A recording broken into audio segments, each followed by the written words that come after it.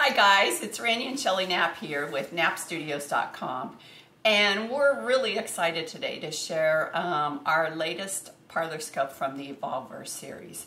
We started this series in 2016. It's an open numbered series, and this scope right here is a number 9. The wood on this scope is figured maple, that is from here in Oregon, and the accent wood is ebony. And I'm going to let Randy tell you a little bit more about the scope. They're not all exactly the same. So they have the same overall theme with the shape of the body, and but the knobs may be different. Sometimes I do onlays, different techniques, but this one with this style, I call these a natural because this is local maple from our area, and it's so highly figured that I really don't feel like I need to do anything to it to make it stand out. It's just pretty stunning as it is.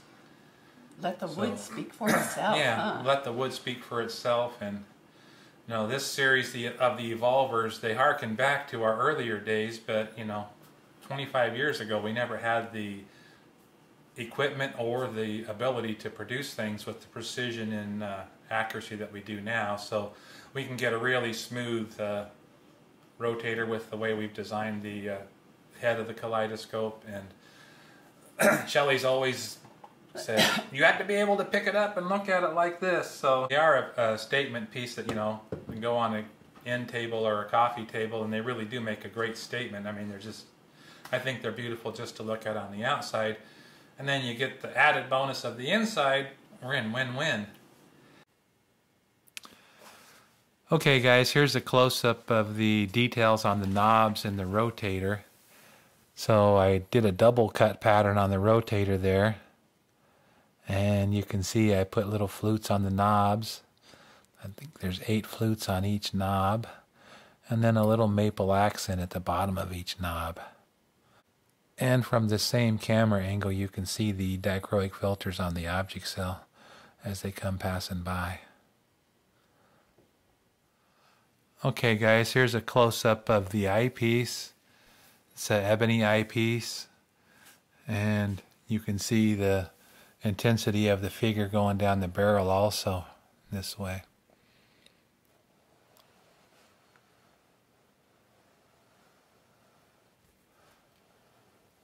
You can see the curly figure of the grain, and the top of it's really hot.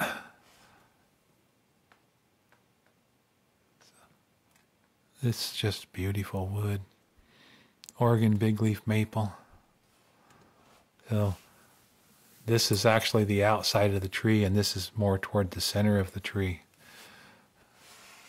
It's the wood on the outside of the tree. If it's like leaning out over a bank, it pushes, trying to push the tree upward, and it collapses and makes these folds and wrinkles in the grain. It's so beautiful. Here's a close-up of the base of the scope and the riser handle.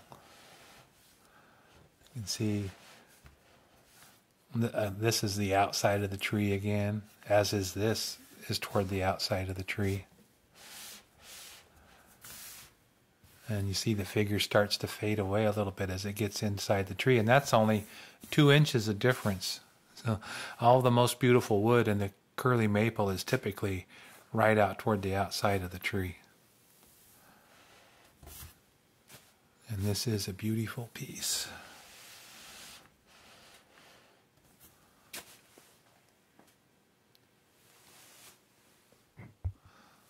It's hand signed on the bottom, hand signed and numbered and dated.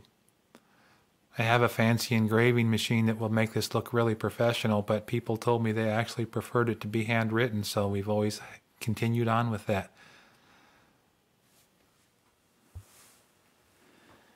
So the Evolver has a 2-mirror system, 5-pointed star.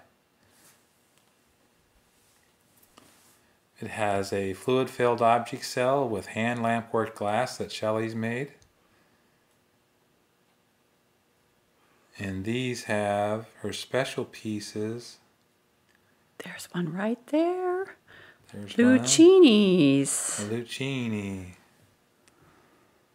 She also, this year, she just started putting some patterned dichroic pieces in there. They're still lamp worked, but they have a dichroic pattern on them, and they look really accentuate this image really nicely. There's one of those right there. Right through the center. Here it comes. So we're really enjoying those. And Shelley's going to give you an in-depth close-up look at the Lucinis, another little take here. So we're basically showing the interior of the Volver number 9, a 2-mirror system, fluid-filled object cell with a black background. We have a glass magnification in this kaleidoscope, and the object cell has dichroic filters, which we're going to accentuate by, we're going to turn the overhead fluorescent lights off here, and we're going to illuminate this with a little LED flashlight to show you the spectacular change and effect of it. Yeah, this is filmed with the iPhone 8. I wish we could have done this 30 years ago. This is amazing. So this is what I would call a jewel tone image or a pastel image. It's the softer palette. And I tend to go to this image more when I just want to chill, have a very calming, peaceful night or viewing time. You ready to go dark? Yeah. So there, Randy just turned off the lights. We're still in a daylight lit room. And here comes the LED.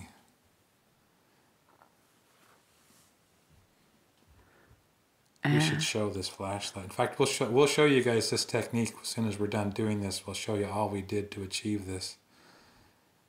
It's just a little $3 LED flashlight, and it's shining through the dichroic filters, which all light that comes into this kaleidoscope comes through the filters, and it changes the hues and the colors of the glass anytime you're looking at it. Sometimes it's more subtle and you don't recognize it. Also, in the jewel tone images, I'm able to get that color shift a little bit easier because of the softness of the glass that I'm using in there. They're more receptive to the color shift. The soft colors of the glass. Yeah. Right? Yeah, the soft colors of the glass. So I love that. So I really encourage people to play with their kaleidoscopes and different light sources because they'll do totally different fun stuff. All right, I think we ought to wrap that up. What do you think? Looks perfect. All right, we're going to move on here. Okay, here's a close-up of the Lucinis that I was talking about that's in the object cell now. So it's kind of like, as you're looking at the image, if you want to, you can say, where's a Lucini? And give you a different way of looking at your image.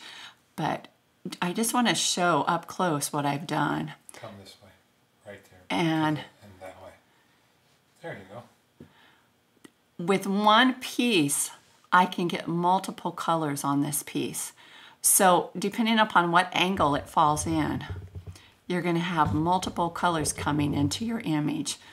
Plus, with the stratification of the dots on there, sometimes I melt them down in, sometimes I leave them bumped up.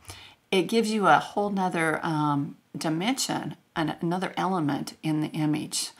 Kind of creates like a 3D effect going on inside. And I just love that look. But these little guys are basically made with a flame that's about the size of a match head. These are real precision work, and I have really gotten fired up and excited about making them. I'm always begging Randy for time to go down and play on the torch, but I have to be in a very calm, steady hand, have my zen on place when I make these because they really do take a lot of time and a lot of patience. So I just put on some really comforting music and just go to my happy place. And you guys know me, I love to play with colors. So when I can make a piece like this and put 5 or 6 different colors on one piece, man, that gets me fired up and excited. And I hope that comes across in the image for you guys.